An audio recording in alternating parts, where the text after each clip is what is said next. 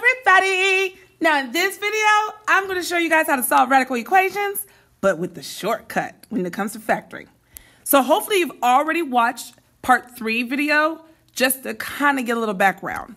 All right, so just like what we did before, you're trying to get rid of the square root. So I'm going to raise both sides to the power of 2.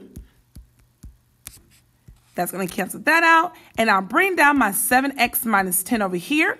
And then x squared is going to end up being x squared because you're basically saying x times x, which equals x squared. Since I have an x squared, I have to make this equation equal 0. But I have that 7x and minus 10 on the right side. So to get rid of it, first thing I need to do is move that 7x to the other side. But every time you move a term, it becomes opposite of what it is, especially when it goes over the equal sign. So the opposite of positive 7x is negative 7x. X squared and negative 7x are not like terms, so I'll just write it out.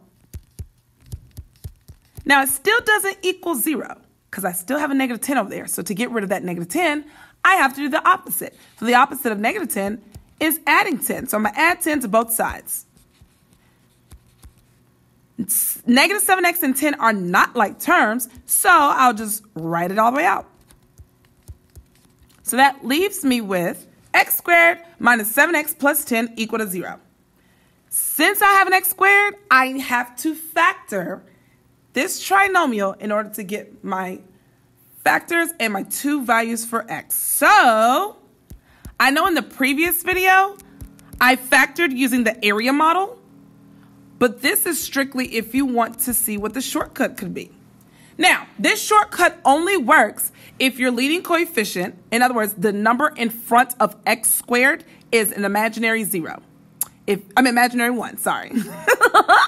If it is an imaginary 1, like so, the shortcut says all you have to do is figure out what multiplies to give you the last number and adds to equal the middle number. And the two numbers that work is negative 5 and negative 2. So since I have both of those numbers, I go ahead and write them out in factored form with x. Since my 5 is negative, it's going to say x minus 5. And since my 2 is negative, it's going to say x minus 2. By the way, if those were positive numbers, you'll put a plus sign.